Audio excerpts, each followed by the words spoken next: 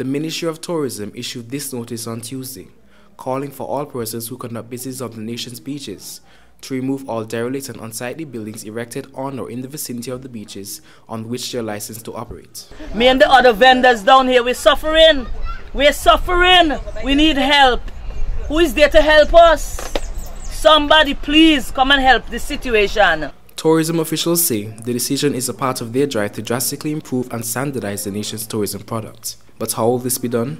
Under the Order of Development Control Authority, beach structures deemed illegal and unsightly will be demolished. Ministry of Tourism and Investment Communications Officer Samoya Kirby says the government will survey the beaches before any demolitions take place. She's warning, however, demolitions will begin in June. Kirby says there's no deadline for the removal of the structures. My sister do the same business, my other sister does the same business, my mother was a vendor, all my children is actually on the beach helping and doing their thing.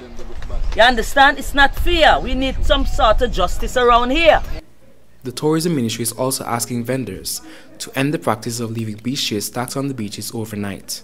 Kirby tells ABS vendors can contact the beach safety and security units under the Ministry of Tourism for assistance. The communications officer assures consultations will be held with the various stakeholders as to how best to combat the issue of eyesore properties without disenfranchising anyone.